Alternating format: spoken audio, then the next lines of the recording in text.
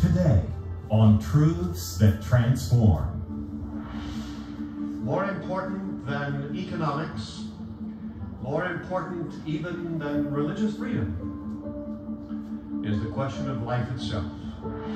The whole mission of Love Life is to unite and mobilize the church to create a culture of love and life that would result to an end to abortion and the orphan crisis.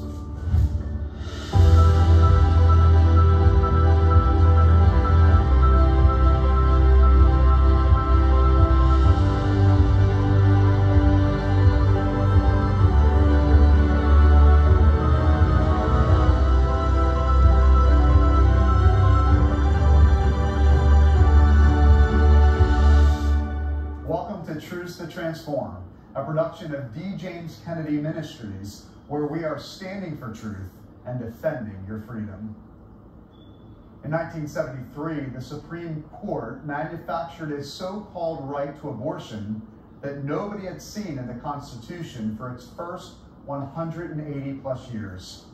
That decision opened the door to 63 million deaths of human babies at the hands of abortionists. But after decades of legal battles, the Supreme Court has finally overruled Roe and its related decisions. Writing for the court, Justice Samuel Alito said, "Roe was egregiously wrong and deeply damaging." But the wailing and gnashing of teeth we saw from protesters in the wake of this recent decision shows how deeply the culture of death has embedded itself. On today's program, you'll discover the basis on which the value of human life rests. And you'll hear from one of America's leading Christian voices, Dr. Albert Mohler. And as we begin, what happens now that the issue of abortion is back in the hands of the state? The Church of Jesus Christ has been at the forefront of not only protecting human life, but nurturing babies and helping mothers. There is now a golden opportunity to continue and expand that work. And as you're about to see, for some children, this work is literally a matter of life and death. Our very own Dr. Jerry Newcomb brings us this story. At the Supreme Court today, an historic upheaval. In a sweeping ruling that overturned a half a century of precedents, 5 justices ended the right of American women to choose abortion under the Constitution. It was major news when the Supreme Court vacated its 1973 ruling of Roe v. Wade, which effectively gave America abortion on demand. Abortion is stripped of its special constitutional status, because there's no other medical procedure that has constitutional status, and put it back in the hands of the people. So instead of having to convince 9 justices on the Supreme Court, we say to the other side, and we say to our side, our job is to convince the 330 plus million people of America, and that's where the government power belongs. Anyone who's in public office governs only with the consent of the governed. Well, we can now legislate on this issue where it was legislated before 1973 at the state level. And fortunately, there will be states that will have very radical abortion laws that are very similar to Roe versus Wade, in some cases maybe even worse. New York State, for example, is worse. And there'll be other states like Louisiana and Utah. I can go through a whole bunch of states that will not allow abortion at all. Texas, example. And so it'll be a hodgepodge, but look, that's okay. Some states like New York, New Mexico, and California want to become major abortion-providing states. There's even a push now for California to put abortion rights in writing in their state constitution. But critics would note that every abortion still stops a beating heart. Well, we have to realize that when it comes to abortion, we are talking about the actual killing of people. So I say it's not just about beliefs, it's about bloodshed. It's not just about viewpoints, it's about victims. We are actually trying to stop the killing of human beings, the smallest human beings in our midst. Well, I have a question.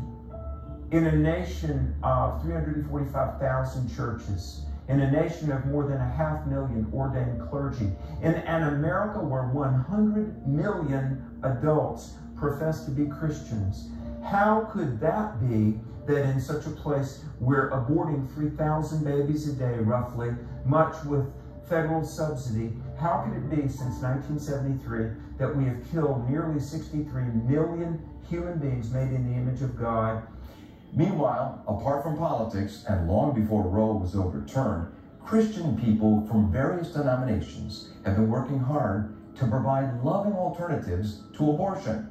They've done this for decades and will continue to do so that much more. I think the fact that over the last 30 years we've seen an explosion of ministries out there who are meeting the needs of women who have unplanned pregnancies, and so many of those women are choosing life. How can we as the people of God stay silent with the atrocity of abortion and still want to pursue justice? It's a Saturday morning in South Florida, and Pastor Rob Pacienza and other ministers and lay church leaders are out for a prayer walk as part of the ministry called Love Life. The whole mission of Love Life is to unite and mobilize the church to create a culture of love and life that would result to an end to abortion and the orphan crisis. We believe that God has called the church to shape the culture. He called us to be the salt of the earth, the light of the world, the city set up on a hill. He called the church to be the pillar and the foundation of truth.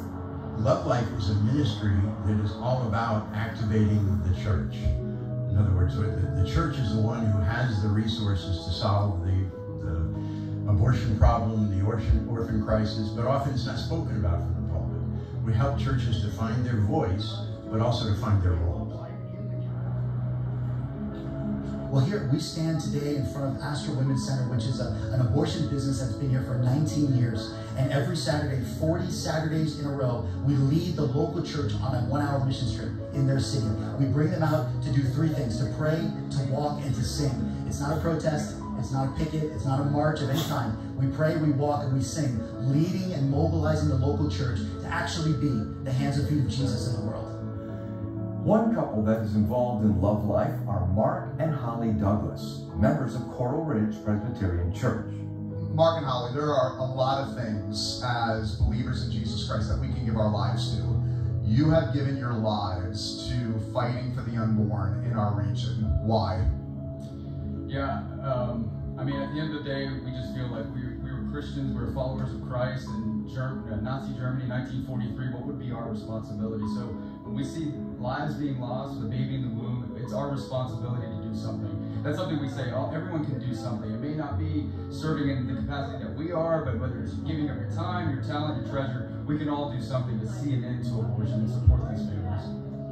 Holly, explain a little bit about Love Life in particular. What is so unique about the mission and the vision of Love Life and what you're doing in South Florida? So what we love about Love Life that's really stood out to us and made us say yes to this mission was that it's calling the church, it's calling pastors to speak on life from a biblical perspective, and then it's a call to action. So it's the vehicle for the church to go out on a short missions trip and go into their city and bring the hope of the gospel and the help of the local church to those that are hurting. And their ultimate goal is to save lives, and such was the case of baby Serenity, a little girl saved from the abortionists in March 2021. To Serenity's mother, Tatiana, news of her upcoming baby was unwelcome at first. It was kind of like a big surprise when she came, so I was like, oh, I don't know what to do. And then my youngest child was under the age of like 1 and 2 at the time. So I was like, having 2 small babies was a little too much. So I kind of went and scheduled the abortion. Tatiana's mom, who had qualms about the abortion, nonetheless had driven Tatiana to the clinic. And outside the clinic were pro-life volunteers praying, including Holly. We were praying and Tatiana drove up and she was visibly pregnant. And so one of the pastors prayed, please God, no. My mom went outside and that's when she met Miss Holly and Pastor Carmine and them. And they kind of talked to her and told me like, hey, don't do this.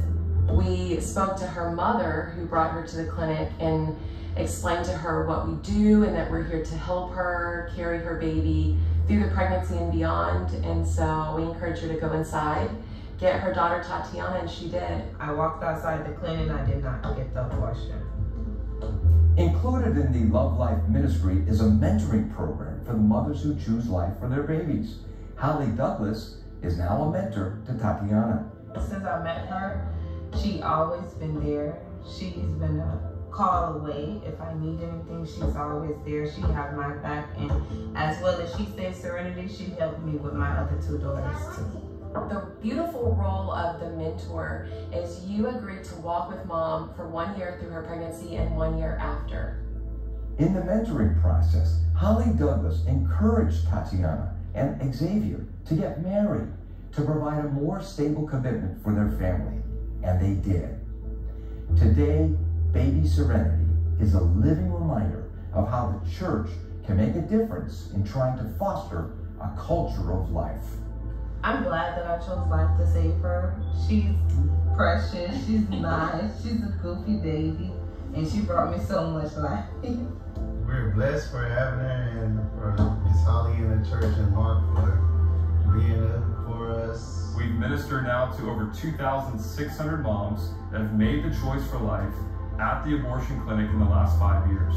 These are people that showed up for scheduled abortions. They didn't think about it, they showed up for a scheduled abortion and they made the choice for life. And over 90% of those moms would tell you that if the father of the child had simply supported them, then they never even would have thought about having the abortion. So it's time for men to rise up and to take our proper place of responsibility to protect women and to protect children. All we're saying is protect the unborn. Why? Because they are verifiably human. The evidence that they are human is no less than the evidence that you and I are human. From the Kennedy Collection Library, we'd like you to have A Nation Worth Fighting For by Dr. D. James Kennedy. Is this nation worth fighting for? Is it worth my dying for? We'll send you this gift-size hardcover book at no cost or obligation to you. Just call or write to us today asking for the book A Nation Worth Fighting For to get this valuable and inspiring resource for yourself. I'm so thankful for people like my friends at Love Life South Florida who help and mentor women with unexpected pregnancies like Tatiana, because our culture has been lying to us. Former President Obama once characterized unexpected pregnancy as being punished with a baby. And our current Vice President gave an interview objecting to the overturning of Roe, in which she indicated that young men's life choices would be limited if they had to support their own children. This cold, utilitarian view makes unborn babies less than human, to be sacrificed for our convenience or our comfort. Dr. D. James Kennedy exposes the falsehood of this idea in his message, The Sanctity of Life.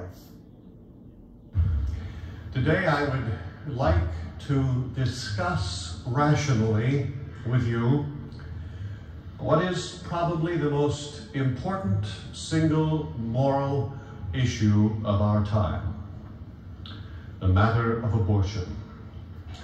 It has been called by numerous writers the American Holocaust. It deals with a matter of vast importance. It deals with the matter of life and death. The Declaration of Independence says that we hold these truths to be self-evident, that all men are created equal and are endowed by their Creator with certain inalienable rights. And among these are life.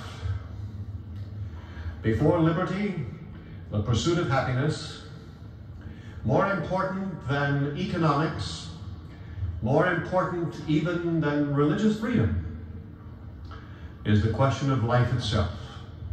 If we are deprived of life, then obviously all of our other rights are gone as well. Since the famous Roe versus Wade decision of 1973, more Americans have died through abortion than have died in all of the wars that have been fought in the history of America. A startling fact. And yet it goes on day after day after day. Obviously, it is a problem of tremendous dimensions. What kind of a problem is it? Is it a political problem? Well, it obviously has a political aspect to it, but it is basically a moral problem, an ethical problem, a spiritual problem, a biblical problem. There are well over 100 texts in the Bible that deal with the unborn and with this subject. And therefore it is a subject about which the Bible has much to say. But all too often we have been silent, even as many were silent in Germany when the great atrocities were taking place there. But I believe that we must discuss the issue. Who are the people that are involved? There are some who say that it is merely a woman's issue. Well, I want you to know that I have great sympathy and empathy for a woman who, especially a woman who is out of wedlock, who finds herself with an illegitimate child that she is carrying. And certainly I feel, as many do, empathetically toward her, and am concerned for her plight. So much so that we have started a home here at the church, as many other Christian churches have done, to try to provide positive, viable alternatives to the matter of abortion, where they can be cared for and provided for. But it's not merely a woman's issue. There are others that are concerned as well, including, for example, the husband. That newly created life is as much the husband's as it is the wife's. In fact, historically, it is interesting to note that when the Roman Empire did away with laws which allowed abortion, they did it not because of the woman or the harm that abortions were doing to women, and indeed they do a great deal of harm to women, vastly more than most people are made aware of in this country. The list of medical problems as well as psychological problems is extremely long. But they did it because the husband was being defrauded of his progeny. And that was the reason for the laws. The Bible speaks very strongly about hands that shed innocent blood and God's great displeasure with the shedding of innocent blood. And there's God himself. These are creatures made in his image, and he is greatly concerned about them. There are over 100 biblical texts that make it very clear who they are. Listen to the personal pronouns. Thou didst clothe me with skin and flesh. Clothe what? It? Me with skin and flesh. And knit me together with bones and sinews. The Lord hath made you, who formed you from the womb, and will help you. Behold, I was brought forth in iniquity. I was brought forth, and in sin did my mother conceive me. Or of Jeremiah, before I formed you in the womb, I knew you. And before you were born, I consecrated you. Consecrated you. We don't consecrate an appendix, a tumor, but a person. And when Elizabeth heard the greeting of Mary, the babe leaped in her womb. The babe in my womb, said Elizabeth, leaped for joy. It's interesting, you never hear a woman say that the fetus inside her leaped with joy. It's always the babe. And the Greek word is brephos. The babe in the womb is the brephos. And what does that mean? It's the same term that was used to describe Jesus, the babe, lying in a manger, clothed in swaddling clothes. My friends, the time has come, I believe, that Christians need to stand up. They need to become active. They need to fight this gross moral evil in our time. We have seen that there is not a rational argument that can be presented for this flood of abortions, which has launched this nation out in a sea of blood. God says, woe unto the land that sheddeth innocent blood. We are perhaps going to bring down upon us the very wrath of God. I am as certain as I am that I'm standing here now, that this hideous blot on the escutcheon of mankind will be wiped away. God grant that soon this evil will pass from our land. May it be. Hello, I'm Jennifer Kennedy Cassidy. My father, Dr. D. James Kennedy, spent the final 34 years of his life praying and battling through persuasion and biblical reasoning to see Roe v. Wade overturned. How overjoyed he would be to see this day. But he also understood that overturning Roe was only part of the battle. That's why we want to help you think and plan for the days ahead. This is a pivotal time in the battle for the sanctity of human life. And there's a brand new resource that we want to get into the hands of every Christian and through the doors of every church. It's the booklet, Thinking Clearly After Roe, a 5-part strategy moving forward, by John Stemberger. And we'll send it to you as our thanks for your generous donation to help this ministry continue broadcasting the truth about the sanctity of life and so many other biblical issues. John Stemberger is the president of the Florida Family Policy Council, and he says that perhaps the most important part of preparing for a post-Roe world is creating and casting a vision for an abortion-free society, especially for elected officials and other leaders. He shows how we can do that in this compelling booklet, Thinking Clearly After Roe, a 5-part strategy moving forward, which we'll send you as our thanks for your generous donation. And if you're able to give a gift of $40 or more, we'll send you the booklet plus the classic DVD, A Christian Manifesto, from Francis Schaeffer. Schaeffer was one of the most thoughtful, powerful, evangelical voices of the 20th century, and in 1982, he came to Coral Ridge Presbyterian Church at my father's invitation to preach this message. It is a resounding call to spiritual arms in the battle for the sanctity of human life, and an expert diagnosis of how secularism is killing our nation. This was one of Francis Schaeffer's last messages before he died 2 years later. It is as powerful and as applicable as the day it was preached in 1982, and it is unusually insightful and prophetic as well. With Roe finally having been overturned, these are essential resources for moving forward.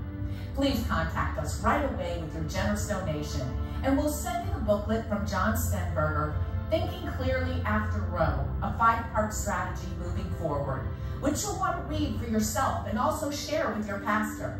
And the booklet plus the DVD of Francis Schaeffer's classic message, A Christian Manifesto, as our thanks for your gift of $40 or more.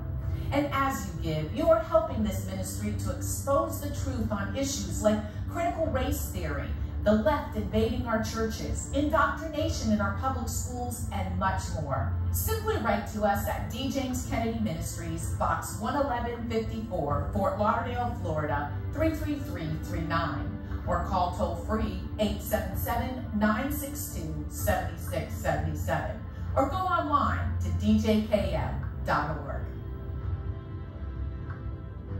One of the most thoughtful and respected voices in the evangelical world is that of Dr. Albert Mohler, president of the Southern Baptist Theological Seminary in Louisville, Kentucky. Dr. Mohler grew up in South Florida and was mentored by Dr. Kennedy as a young man. In the days leading up to the Dobbs decision, I had a chance to sit down and talk with him about the overturning of Roe v. Wade. Here's a portion of that conversation.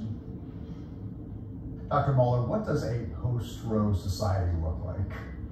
I think it's going to look very chaotic for a long time. For instance, just in the months leading up to the Dobbs decision, Americans are going to be able to say, well, you had a state like Oklahoma that legislatively banned all abortions. You can look at states, and it's very much a matter of red states and blue states. It's not absolute in the overlay, but it's the closest thing to it. And you're going to see states like Illinois, California, Rhode Island, Massachusetts, that are moving in the most liberal directions possible. And so it's like we're going to be in two Americas on the abortion issue. And look, we have to watch. Several things are going to happen. Number one, Democrats in the Congress will seek, as we've already seen, to legislate Roe. But even when they did that, the Schumer-Pelosi bill was even more radical than Roe. And then state by state, it's going to be an enormous battle. And it's because of, the logic of worldview works its way through. And so the logic of the pro-life position works through, thus Oklahoma.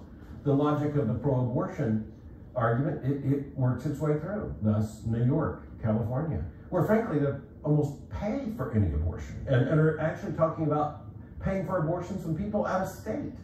So this is going to be a monumental task. Dr. Muller, we've heard people inside the church say, yes, I'm pro-life, but we can't really focus on abortion. There's so many other issues we need to focus on. But why is a focus on abortion so foundational to having a biblical worldview for all of human life? I'll simply go back to where Francis Schaeffer, made the point so clearly right after Roe v. Wade, when he said, if we don't know who a human being is, then who do we know who actually deserves standing to have rights? If you can deny the right of the unborn, you can deny the right to life of the aged, the infirm. And of course, the 20th century showed that even worse can happen with millions of deaths. And so, there is no more basic question than who is a human being and who deserves to be a life protected, preserved, a life that possesses dignity and sanctity. And so you can say, yes, there are other issues, but that's sort of like saying, we'll argue about tax policy and whether people should live. And like there's an equivalence. And we know tax policy is important, but we're gonna have to get to that after we determine that every single human life is worthy of protection. Dr. Muller, thank you so much for your time, for your leadership, and your important voice in this cultural moment. Rob, thankful for you. Honored to be with you today. As Dr. Muller points out, the central question remains: what kind of life is worth protecting? And it's important to remember what the Supreme Court actually did here. They didn't ban abortion or rule on the nature of human life. They simply ruled that abortion is not a constitutional right and sent the issue back to the states. That's why the work of Christians to persuade our fellow citizens of the supreme value and dignity of every human life is more important than ever. To take advantage of all of our resources that we have to offer, make sure to connect with us on Twitter and Facebook. Just search for D. James Kennedy Ministries and search your smartphone's app store to get our D. James Kennedy Ministries app, which features all of our programs, plus a great library of messages from Dr. Kennedy. We're standing for truth and defending your freedom. I'm Pastor Rob Pacienza. Thank you for being with us. And here's a look at the next Truths That Transform. I realized that my surgery hadn't made me a man. And it was confusing because it had made me legally male. And I looked like a male and everybody perceived me as male. But I knew the truth inside. That's next week. This has been a production of D. James Kennedy Ministries.